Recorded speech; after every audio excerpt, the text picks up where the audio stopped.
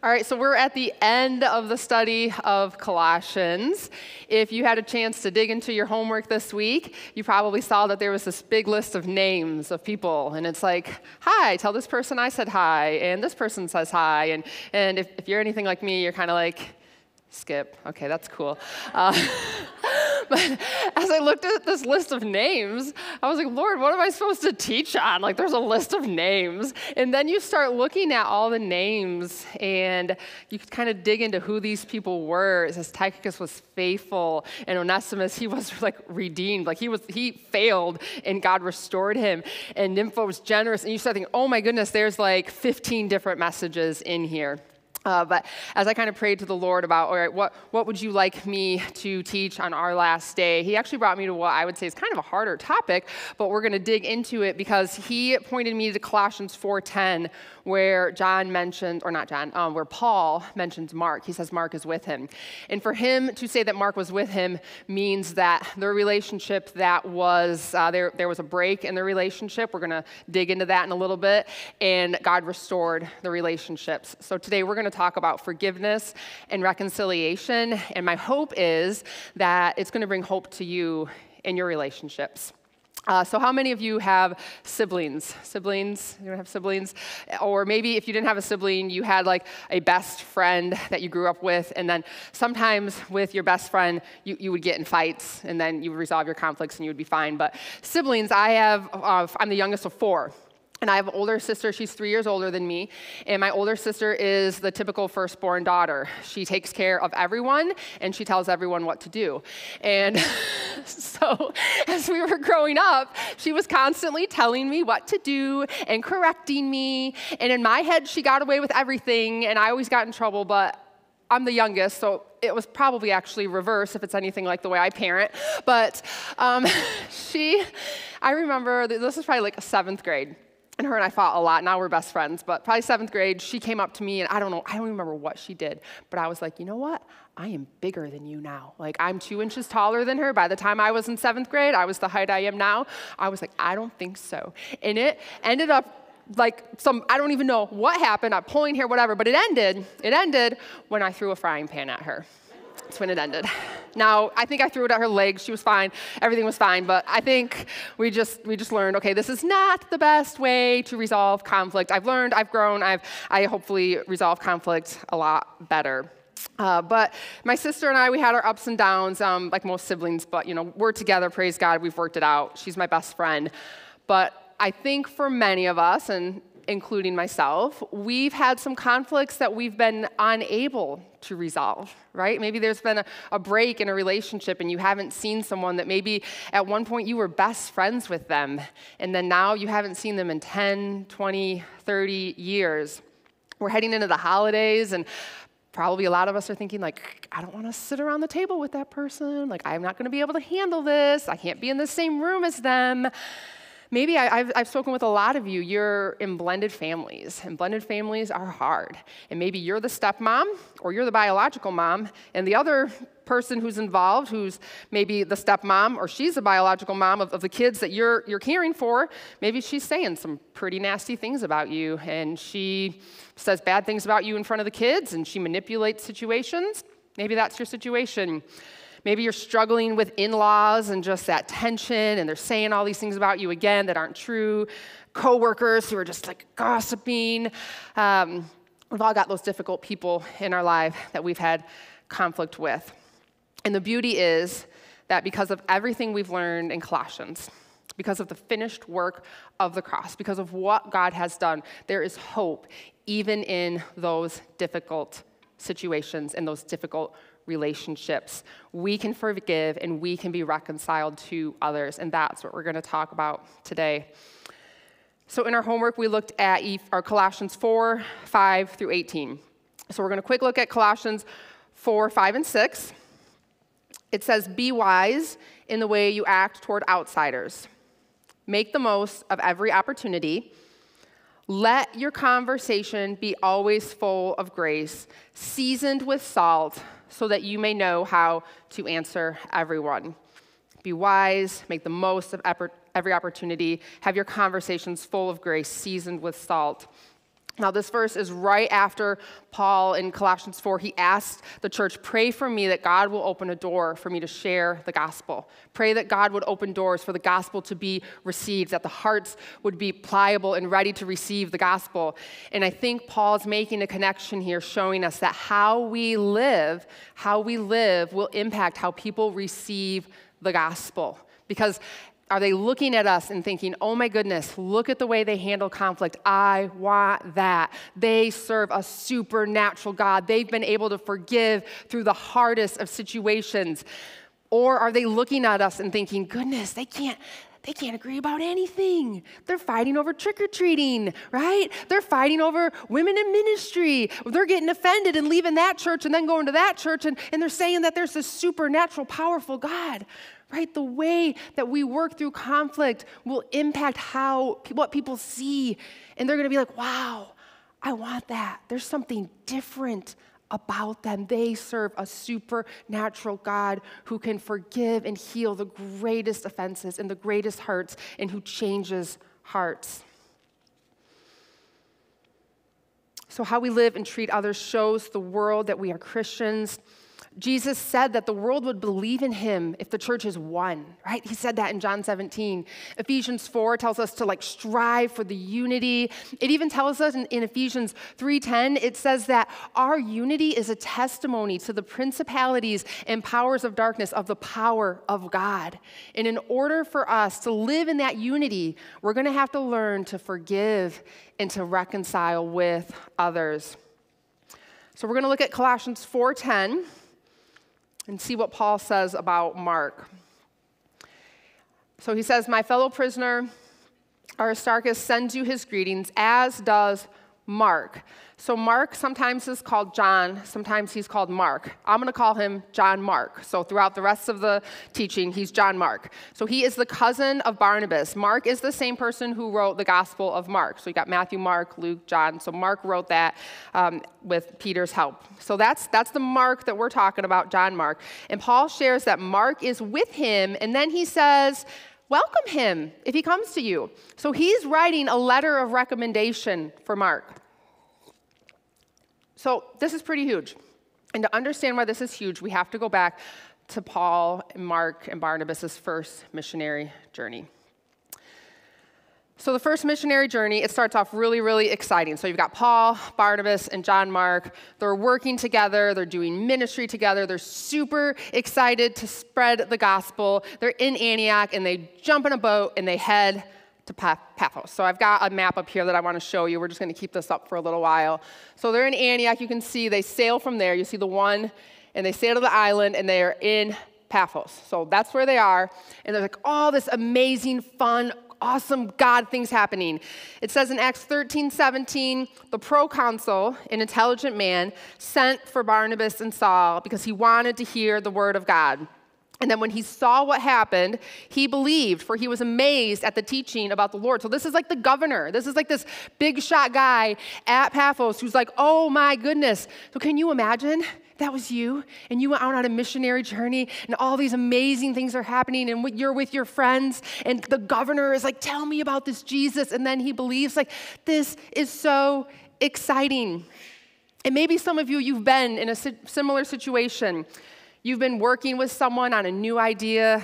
You're just like so excited to start this new adventure, maybe a new business adventure, ministry. You're all in the same boat. You're all on the same page. You're working together. You're excited. You're staying up late designing logos. You're dreaming. Maybe it's planning weddings, brainstorming.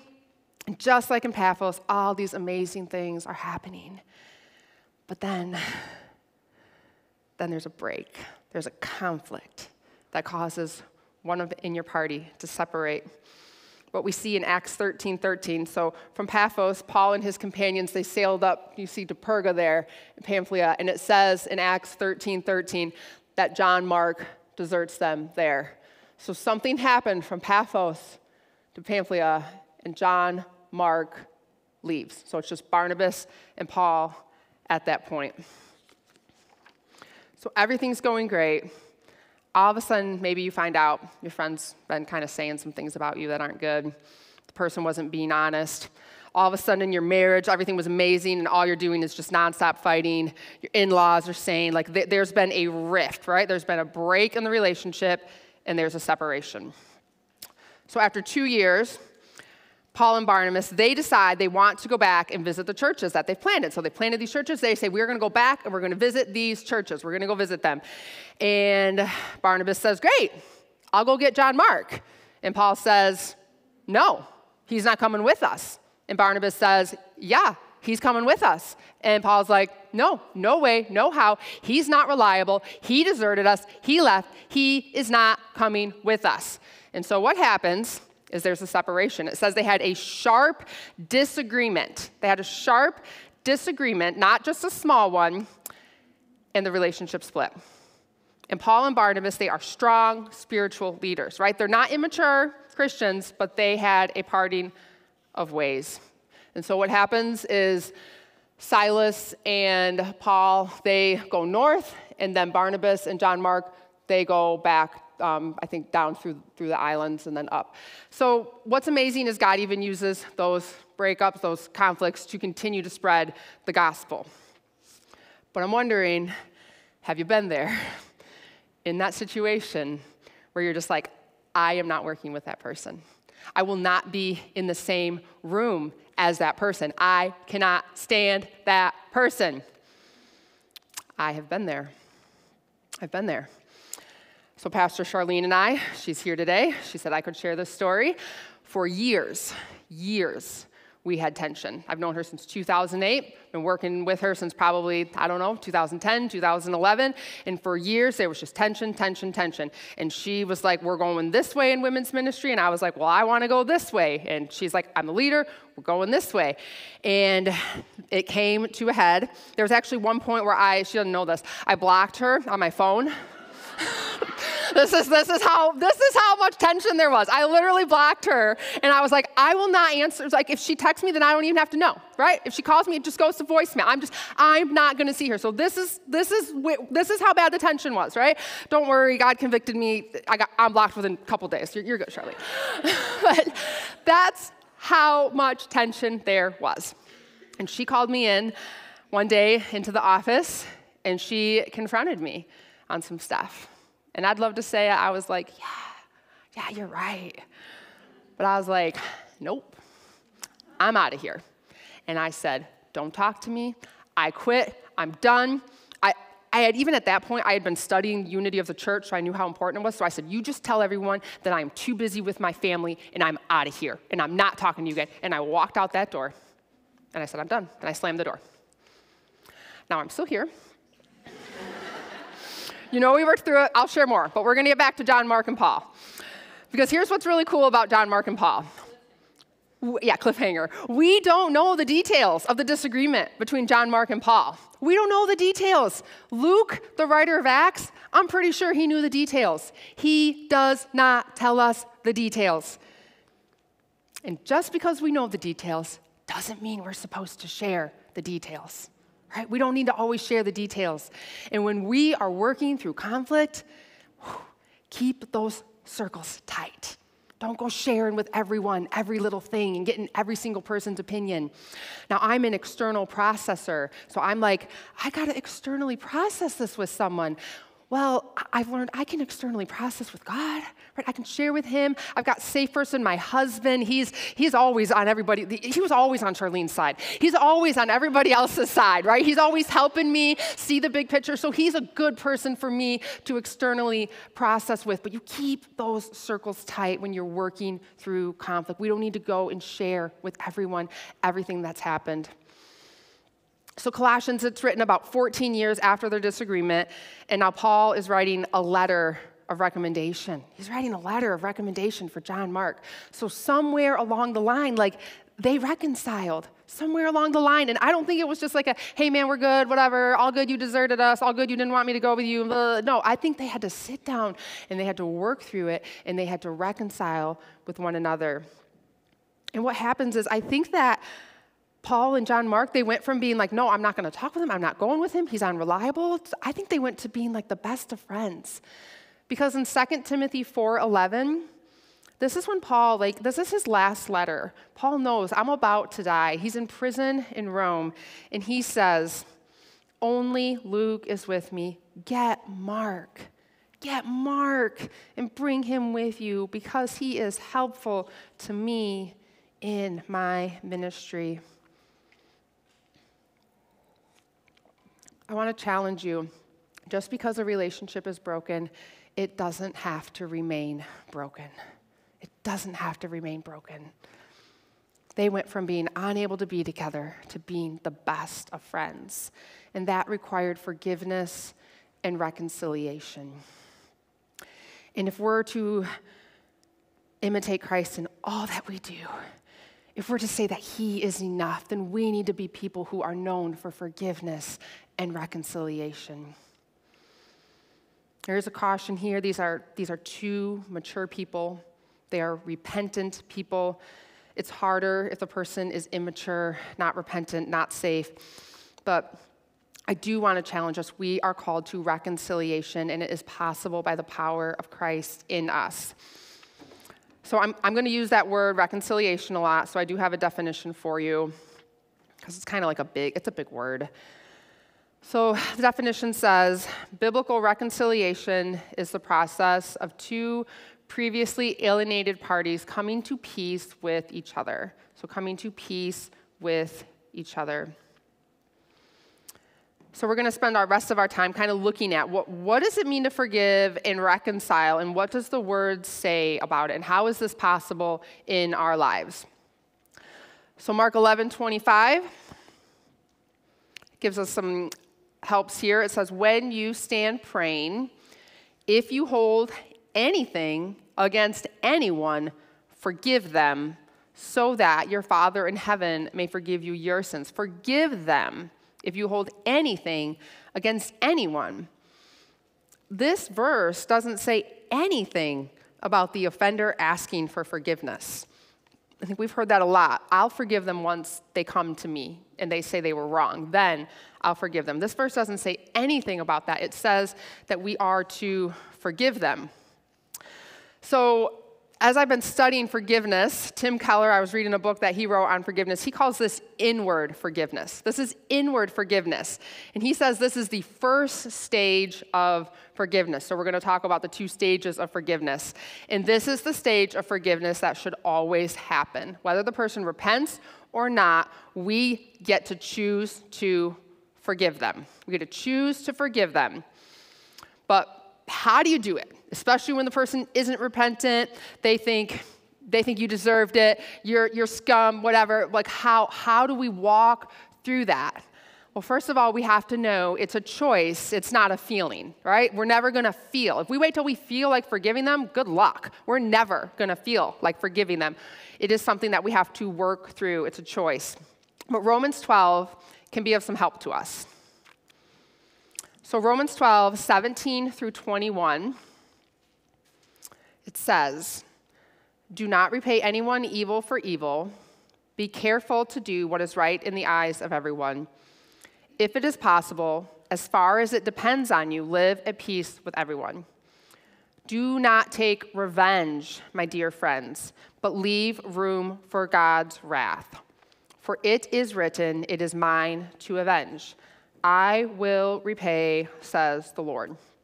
On the contrary, if your enemy is hungry, feed him. If he is thirsty, give him something to drink. In doing this, you will heap burning coals on his head. Do not be overcome by evil, but overcome evil with good. So there's kind of three big things that we see from these verses. So the first thing, as we're working through forgiveness, the first thing that we see from these verses is that we have to resolve not to get revenge. So resolve not to get revenge. The second thing we see is that we proactively show love. It says, if your enemy is hungry, feed him. If he is thirsty, give him something to drink. And the third thing we see is allow room for God's justice or God's wrath. Resolve not to get revenge, proactively show love, allow room for God's justice. So first one, resolve not to get revenge. Have you guys ever, not me, I'm not me. I haven't struggled with this at all. But have you ever been happy when something happened to somebody, something bad happened to somebody who hurt you? You've been like, oh, yeah, they kind of deserved it. They're living that way, so they did this to me. Yeah, definitely struggled with that. You don't really share it with anyone. You're just kind of like, you're just a little happy. Or maybe you've meditated on how you can get back at them. Like, I'm going to hurt them like they hurt me. You think about that a lot. When we do this, we are playing right into the enemy's hands, playing right into his schemes. We've got to resolve not to get revenge. We have to resolve not to get revenge. We have to capture those thoughts. When you start thinking about, what they've done to you and all that, you just got to capture those thoughts. You can go back to Philippians 4, thinking about what is pure and right and lovely and what builds people up. We got to think about those things. Man, when we're just meditating on that offense over and over again, it's just like scratching an open wound. We're just making it worse and worse and worse. So as we're working through these offenses and these hurts, first we got to think, okay, I am not going to get revenge. It is not my job to avenge this. So that's the first one. And then secondly, proactively show love. Maybe one way you can proactively show love is just pray for them. Maybe you're not seeing them, you're not in any kind of relationship with them, you pray for them. So my husband literally right now, and I am going to share these details because I don't want you to think it's anyone at church. He has this thing, he hunts out of state, and so he's got this awesome hunting land that he got permission for, and the neighbors hate him. They hunt and they hate that he has permission. So they have said the most nastiest things about him. He's been dealing with this for like 6 years. And they actually convinced the lady who has given him permission not to let him hunt this year. And so he has had to work through that. Actually, he ended up calling her and she was like, well, I guess there's always two parts to a story. And he got it back. But he said it was hilarious because he had to resolve not to get revenge. I'm not going to, he's texting with this guy, whatever, and he's just like, oh, I'm so mad at this guy just saying all these things about me and all these lies. And then he's passionate about hunting, so that was very hard for him to know that he lost his spot. So he just said he had to work through that process, and he just started praying for the person who was saying all these things about him. And then he just said, it's not mine to try to avenge. I'm going to proactively show love. I'm going to leave room for God's wrath. And then he said an hour later, the lady called him and was like, oh, actually, no, they're wrong. You can hunt here, right?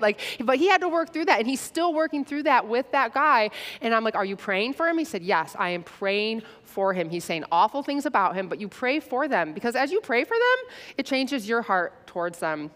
So proactively show love. Don't speak ill of them. Pray about them. Encourage them. And then the last one, allow room for God's justice, or it says in Romans 12, God's wrath. Either Jesus Christ paid for their sins on the cross, or they are going to spend eternity suffering for their sins. And when you start to think about that, oh man, that gives you a heart for them. That gives you a heart where you're like, I pray that they would repent before the Lord. So let's be sure to go back to these steps of Romans 12 when we're working through forgiveness. Resolve not to get revenge, proactively show love, and then leave room for God's wrath. He says, it is mine to avenge. So that's the first stage of forgiveness. Now, this stage must always happen. This happens whether the person repents or not. But there is a second stage, as I've been studying forgiveness, there is a second stage that I just wish this stage didn't exist. This stage can just go away if you ask me. But it is a biblical stage of forgiveness. So we're going to work through that. And that stage is reconciliation. So Luke 17:3-4, it says, if your brother or sister sins against you, rebuke them. And if they repent, forgive them. And if they repent, you see that? Forgive them. Even if they sin against you 7 times in a day, and 7 times come back to you saying, I repent, you must forgive them. And then Colossians 3:13, it says, bear with each other and forgive one another. If any of you has a grievance against someone, forgive as the Lord forgave you. This is huge. Forgive how? As the Lord forgave you. Forgive as the Lord forgave you. Ephesians 4:32 says the same thing. And as I've been studying forgiveness, I've spent about a month just reading on forgiveness and studying forgiveness. I've really seen that forgiveness does include a second stage of reconciliation. And as I was studying that, you can literally see in the books that I've been studying, the first time I read that, I put a big old question mark and I circled it because I don't agree with it. I think forgiveness is that we forgive, right? We do what I just talked about. That's what I've always believed forgiveness is. It's this inward forgiveness. But it's taken me a month. I'm going to give you 10 minutes, right? So stick with me. If you're like, I don't agree with you, that's okay. But I want to tell us that I believe, after studying this, that there is a component to forgiveness that includes reconciliation when the person repents. Because we are to forgive as the Lord forgave us. And God, when God forgives us, there is always reconciliation. There is always reconciliation when God forgives us, because God forgives the repentant. And why does God forgive? Right? Because if forgiveness is only stage one, where there's this inward forgiveness, then what I'm going to think the purpose of forgiveness is like for me to let go of bitterness, right? That's the purpose of forgiveness.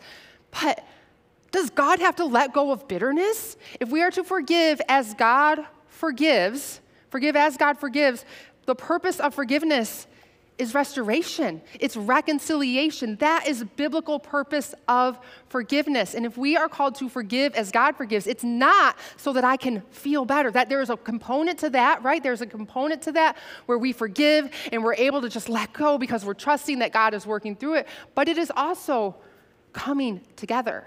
It is also reconciliation, because we are called to forgive as God forgives. And there is absolutely no time in the Bible, there is no time throughout all of history that God has forgiven someone and has not been reconciled to them. If you are forgiven by God, you are reconciled to Him. You are in relationship with Him. So this type of forgiveness where it's just this stage one inward forgiveness, this is what people are calling therapeutic forgiveness. It's self-focused. It's focused on self. It cheapens God's forgiveness. Man, our forgiveness came at an extremely high cost, right? Jesus went to the cross and died for our forgiveness. We don't ever want to cheapen God's forgiveness. Biblical forgiveness is motivated by love of neighbor. That's why it's motivated by love of neighbor, not so that I can let go of these things. It's motivated by love of neighbor and love of God. It is for God's glory and our joy.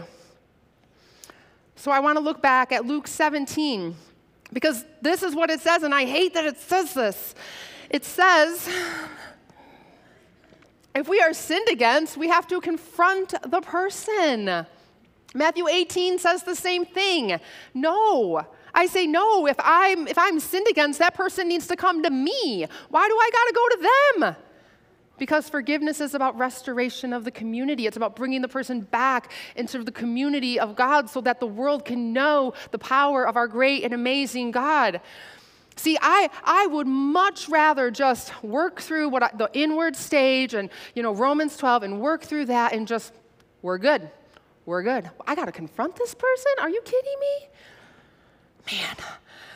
Because if we don't do that, that kind of just inward forgiveness, that kind of forgiveness discourages healing in Christian communities. We want to have healing in Christian communities. It makes it way too easy for people to distance themselves from those who have offended them rather than going through that difficult work of reconciliation. We should truly be known by our self-sacrificing love for one another, not our ability to leave a church and go to a new church or a different ministry and start with a clean slate and different people, right? We should be known by our ability to work through some stuff. Now remember, this is if the person is repentant, okay? I'm not saying you're supposed to be reconciled to somebody who's saying, you deserved it, I don't care about you, none of that. I'm not saying that, but I do think we've got to consider that we are called to go to the person, and then it says, and then if they repent, you forgive them, and you work through that process. Also, another thing to note as we're talking about this, when God forgives us, because if we're going to define biblical forgiveness, we want to look at how God forgives. That's how we should get our definition of what forgiveness is. When God forgives us, there's still consequences here in this age, right? There's still natural consequences here in this age. So if you're working through a process of forgiveness and the person is repentant, that doesn't always mean that you're going to be like, tight, right? It could be that, okay, we're at peace with one another, but we're not best friends. It could be that my kids don't see this person because of how awful what they did. So please remember, there are always consequences. I'm not saying put yourself in unsafe situations or any of that. See, when Charlene confronted me, so Luke 17 says you have to confront the person.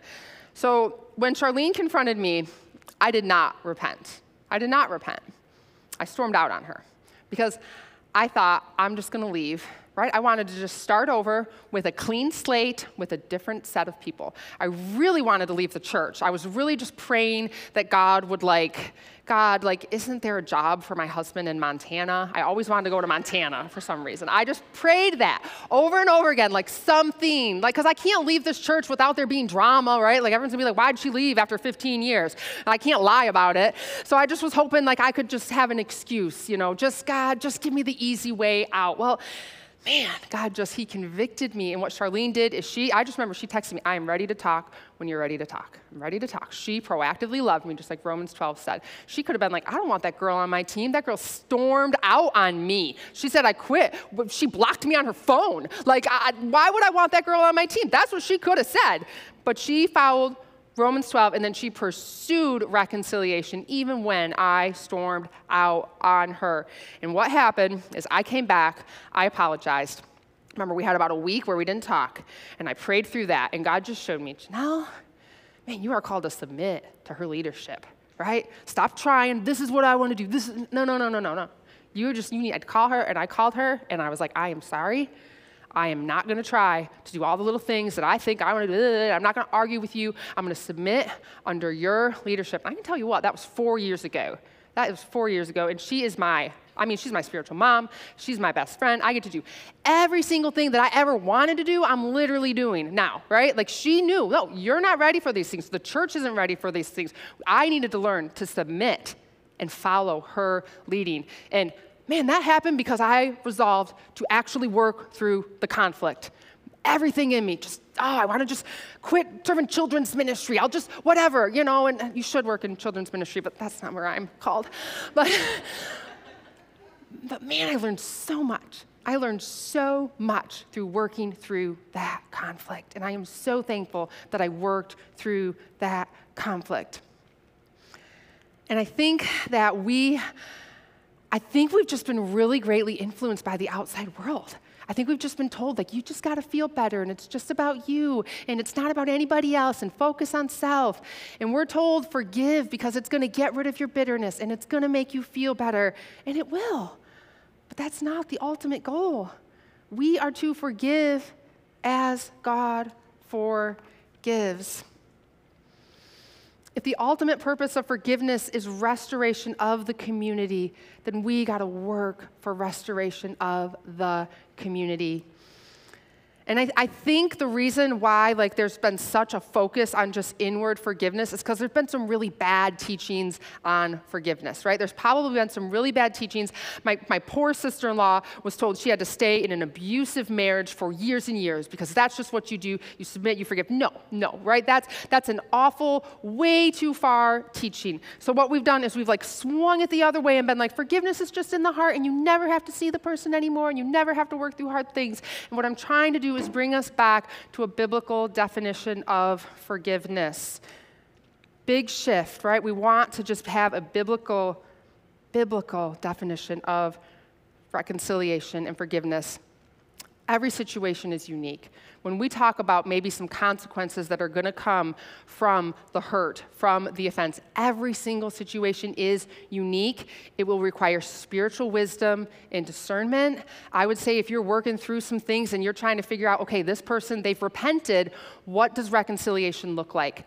I would say spiritual wisdom, discernment, look through scriptures, helps from pastors, spiritual leaders, all of that, right? We're not saying, oh, you know, that person repented and they were abusive for 20 years. We're not saying stay in that marriage. That's not what we're saying. We're saying get spiritual wisdom, discernment, help from a pastor, work through it. The Holy Spirit will lead you in that. So I do think we need to consider that perhaps we have decided that the consequences include an inability to reconcile when God says, I desire reconciliation. And I'm wondering, have we, the church, minimized what God can do in our hearts and the hearts of those who've hurt us? Do we believe, God, you can rebuild trust in my marriage? Do we believe, God, that you can rebuild that trust in our friendships with our coworkers? Goodness, I know somebody who just had the most horrific things happen to her and just could not see this person abuse, all of that. It was within families, and then families not able to see each other, and it was just hard and difficult. But then God was able, the person was repentant, and it took time, right? It took time for her to be in the same room as him. It took time. That trust had to be rebuilt, but God did that, right? God changed her heart. God changed his heart, and he brought reconciliation. He can do it. He can do it even in these greatest of offenses. So here's my challenge. 3 questions. 1, am I withholding forgiveness? Ask yourself that. Have I gone through stage 1 of forgiveness? This person's unrepentant, can't talk to them. Have I gone through that stage 1 of forgiveness? Have I chosen to forgive them? Or am I trying to get revenge? Am I holding on? Am I proactively showing them love? Ask yourself that. 2, is there someone I need to confront? They've hurt you, right? Sometimes we got to let things go. I'm not saying every little thing, but you're praying about it and you're really, really hurt. Do you need to go to them and say, hey, this really hurt? Like you sinned against me in this way. Is that something you need to do? That's hard, you guys. I think some of us, maybe that's easy. Like we'd rather confront them but not forgive. Whereas me, I'd rather forgive and never confront. So if I confront you, you know I love you. Like I love you because I don't want to do this, right? But it's because forgiveness and reconciliation is for restoration of the community. We're not confronting them for us. We're confronting them for them, so that they can be built up, so that they can grow, right? Charlene confronted me. She didn't confront me for her. She confronted me so that I could be all that God created me to be, right? I had to work through some stuff. So accept it. If you get confronted, don't be like me and storm off. Pray, okay, Lord, help me to see this, right? Don't be defensive. Don't blame shift. Don't be like me. All right, number 3, have I chosen to put up a wall against an offender when reconciliation is possible? They've repented. Reconciliation could be possible at this point. Have I chosen to put up a wall? Pray about that. I'm not saying come to me. I'm not saying you got to come to me with all your reasons why. Ask the Holy Spirit, what does that look like? Go to him, look through scriptures, look through Ephesians 4:32, Colossians, Matthew 18, Luke 12. Look through those scriptures to kind of see what does that look like to forgive as God forgives. And now, whatever situation you're thinking about, if you found out that person's child died, if you found out they had cancer, just worst case scenarios, their house burned down, would you reach out? And if you would, I want to challenge you, reach out now. Reach out now. Reconciliation is really hard. It's messy. It's complicated. But the way we treat another, the way we fight for one another will testify to the outside world of the power of our God. They will look at the reconciliation that happened in our marriage, that happened in our friendships. Goodness, I know 2 people who there was a divorce, so then 2 people who, the mom and the stepmom, hated each other. Now they're like best friends. They're like posting pictures on Facebook, right? God did that. God brought that reconciliation. He can do it. He can do it for you. Believe that he can do it for you. He heals the most horrific hurts, and he gives us love for one another that is so completely supernatural. And my prayer is that the outside world would look at us and say, who is their God? Oh my goodness, I want that. And see, we can forgive because, guys, think about it. what has been done to us, it pales in comparison to how we have offended our great God, the sins that were up against us. Matthew 18, in that parable, it talks about, the parable of the unforgiving servant. It is showing us that what we have done against God is just an incalculable amount that could never be repaid. It could never be repaid. And God is saying, because I have forgiven you, would you forgive others? God did not need to forgive us. He doesn't need to feel better about himself. He chose to forgive us because he desires to pour his love out for us. And he came to this earth and he paid an extremely high, costly price for our forgiveness so that we could be reconciled to him. And not only are we reconciled to him, he took all our shame. He took it all away. And he says, you're holy, you're pure, you're righteous, you're loved. And because of what I have done, and because I desire for the world to know who I am, for my goodness and my love and my mercy to be spread, I want to use you. I want you to be my vessel to bring my goodness. So would you work through forgiveness? Would you work through it because of who I am? So we're going to stand by singing All Hail King Jesus, because our God is great. And he is mighty, and he has done miraculous works in our lives. And because he has done that, because he has literally put his spirit within you. And because his spirit is within you, you can do really, really, really hard things like forgive the most unforgivable, the most hurtful offenses ever. So let's stand and let's praise our high, amazing God.